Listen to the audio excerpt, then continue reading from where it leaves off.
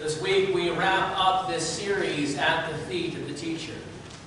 We've looked at the question, how do I get to heaven? What is the top priority? How do we pray?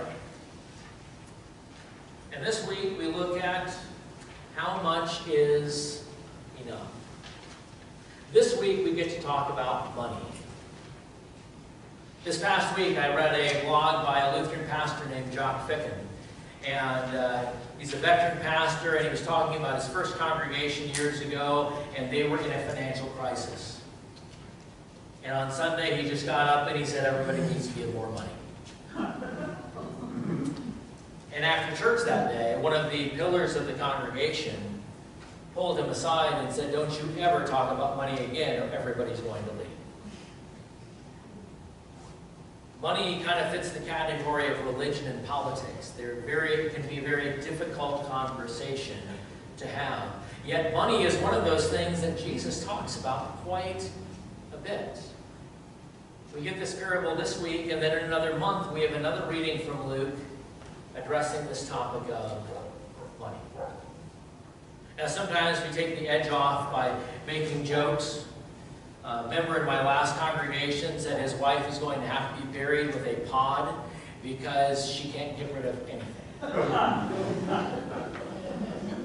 We've seen people who have been buried in Cadillacs.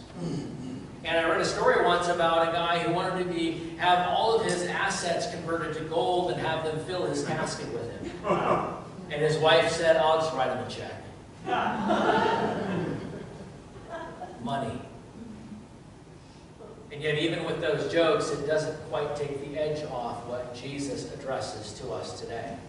As we hear about this rich farmer who stores things up, and then God says, who's going to enjoy it when you're gone? It's a tough parable. As we live here in the U.S. in the land of abundance, the land of plenty. Each time that Stacy and I have moved, we have filled the better part of a 53-foot semi-trailer with our stuff. We live in a 6-bedroom house on a third of an acre with 3 vehicles. And so as Jesus talks about this rich farmer, he's talking about you and about me. But before we get to that point, this story is precipitated by a young man who comes up to Jesus and wants Jesus to be the arbiter in a state issue. Apparently he's the younger brother because the older brother always gets double the inheritance. Gets 2 portions, according to Jewish law. And rabbis were regularly brought in to settle these disputes. And Jesus says, "Man, I'm not stepping into this. I'm not going there." This guy may want to advance his standing in society at the expense of his older brother. He may be greedy and not feel that he is getting enough or getting his just desserts. But whatever it is, Jesus makes this statement. In Luke 12:15, Jesus says, "Watch out. Be on your guard against all kinds of greed. Life does not consist in an abundance of possessions." Life does not consist in an abundance of possessions. But if we take a mental inventory of our homes, even just of our own closets, there's a lot of stuff there, isn't there? And so what do we make of this story that Jesus tells? Let's hear part of it again. Luke 12:16 through 19. "The ground of a certain rich man produced a good crop. He thought to himself, 'What shall I do? I have no place to store my crops.' Then he said, 'This is what I'll do. I will tear down my barns and build bigger ones, and there I will store all my grain and my goods. And I'll say to myself, you have plenty of good things laid up for many years. Take life easy, eat, drink, and be merry.'"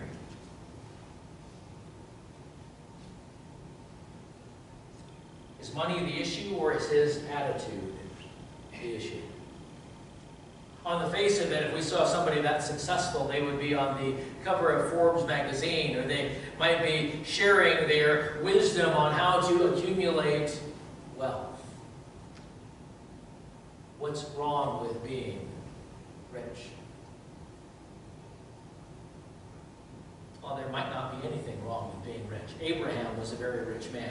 King Solomon, if his wealth was kept up with inflation for today, he would be by far the wealthiest man on the planet. So what is the issue? It's the heart issue. I try to accent the I's and the my's in that farmer's response. It was all about him. All about the unholy trinity of me, myself, and I. My barns. This is what I will do with what I have earned. He forgets to thank God. He doesn't set aside any apparently to help anybody else. It is all about him. All about his own earnings.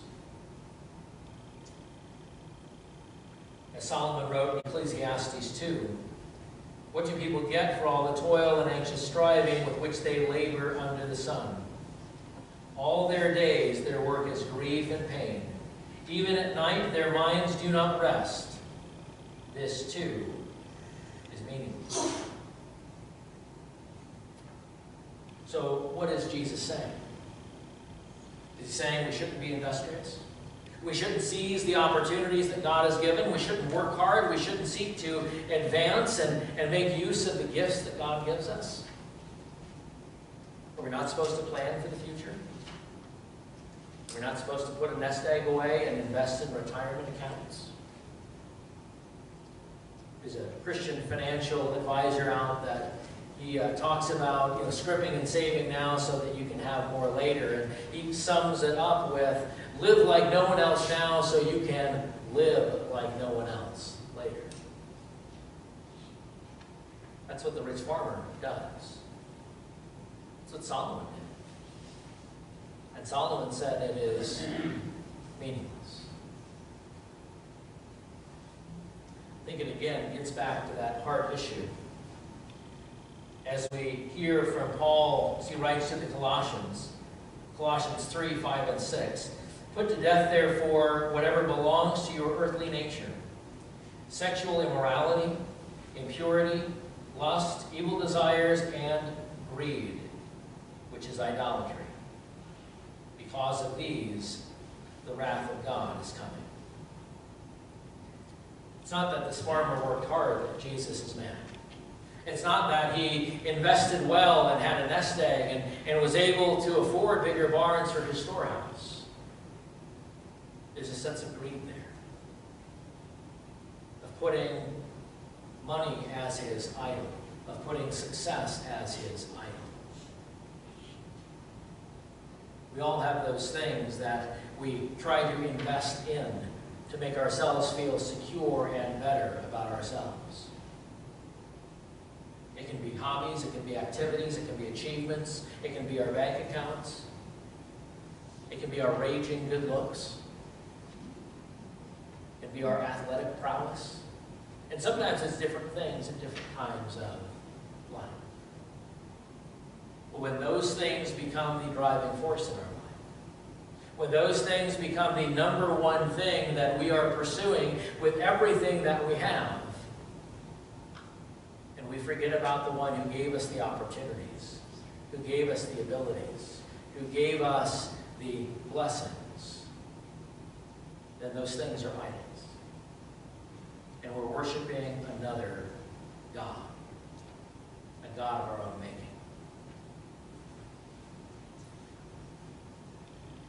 As Jesus ends his story in verses 20 and 21 of Luke 12,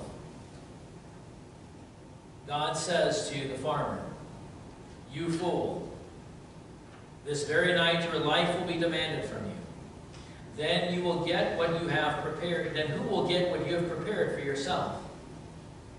This is how it will be with whoever stores up things for themselves, but is not rich towards God."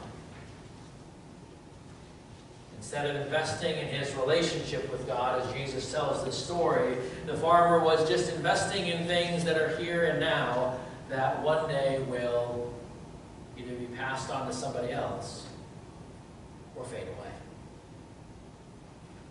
So how much is enough? How much is enough?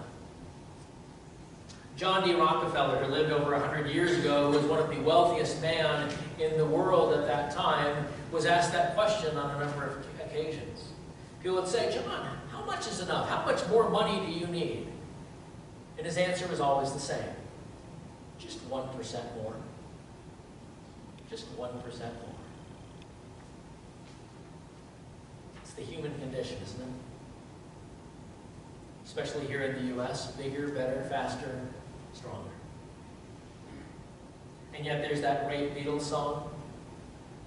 I don't care too much for money because Money can't buy me love. I knew there were some Beatles fans out there. Right, money can't buy me love. Money has limits, doesn't it? It can't buy us a cure from an incurable disease. Money cannot fix a broken marriage. It cannot fix a broken family. Money has limits, and it's a tool. It's a tool that God gives us to use to take care of ourselves, to take care of other people, and to give glory to God.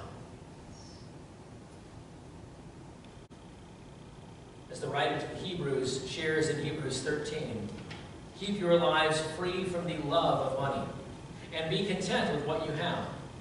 Because God has said, never will I leave you, never will I forsake you. So we say with confidence, the Lord is my helper. I will not be afraid. What can mere mortals do to me? And those words are easy to read here. Keep our lives free from the love of money. Lean into God and the security that he provides. And yet we leave this place and we're bombarded with advertisements and messages in our culture.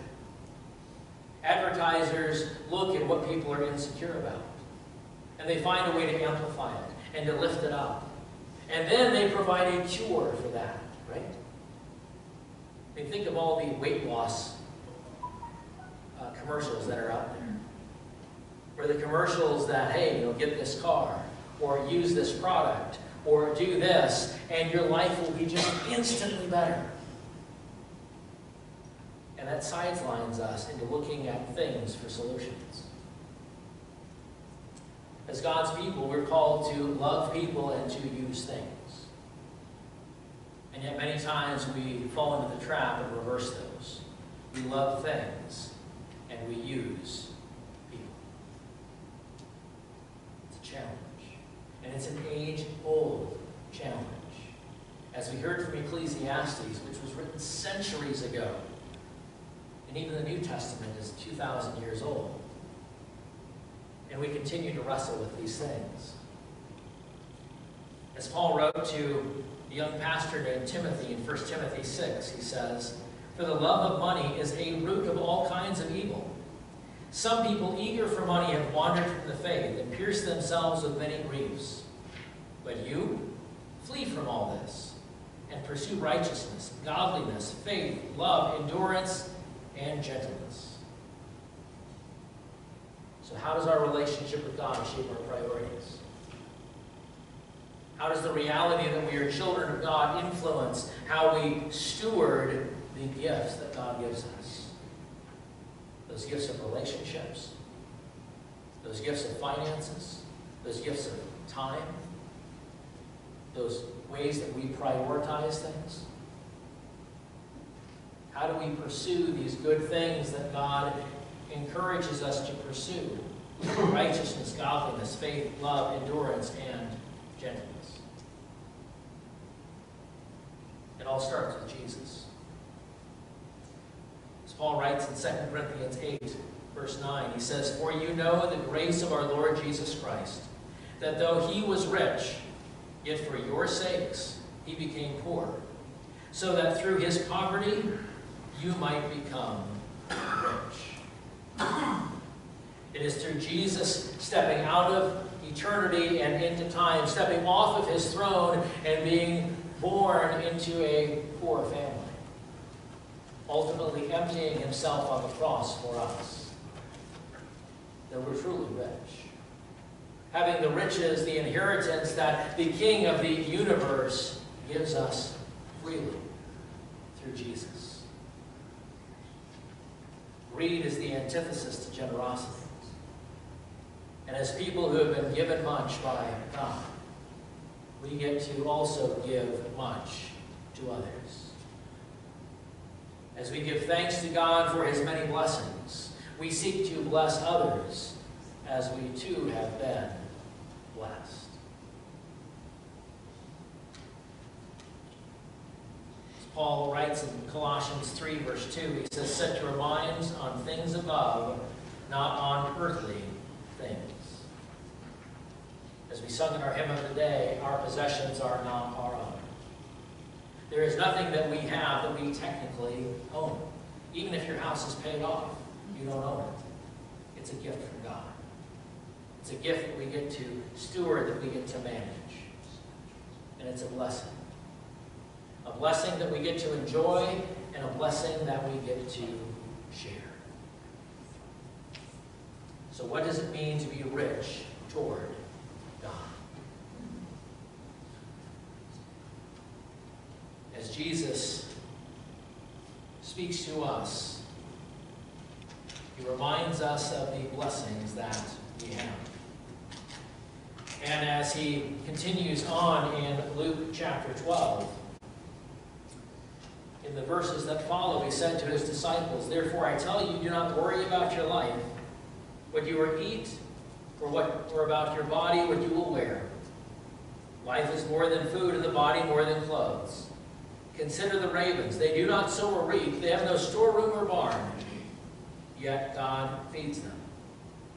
And how much more valuable are you than birds?" So where do you find your security?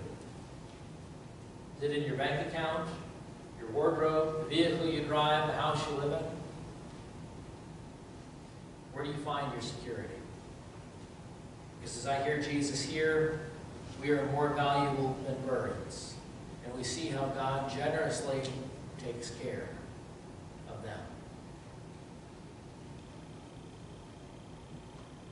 So what does it mean to be rich toward God? As Jesus speaks in Matthew 6, verses 19 through 21, he says, "Do not store up for yourselves treasures on earth, where moths and vermin destroy, and where thieves break in and steal. But store up for yourselves treasures in heaven, where moths and vermin do not destroy, and where thieves do not break in and steal. For where your treasure is, there your heart will be also." And Solomon writes in Ecclesiastes 8:15, "So I commend the enjoyment of life, because there is nothing better for a person under the sun than to eat and drink and be glad. Then joy will accompany them in their toil all the days of the life God has given them under the sun." As we enjoy the riches that God gives us, as we enjoy the many blessings that come to us in many shapes and forms, we continue to thank the giver of those good gifts, our Heavenly Father, who generously places all of these things into our hands, and then through our hands also blesses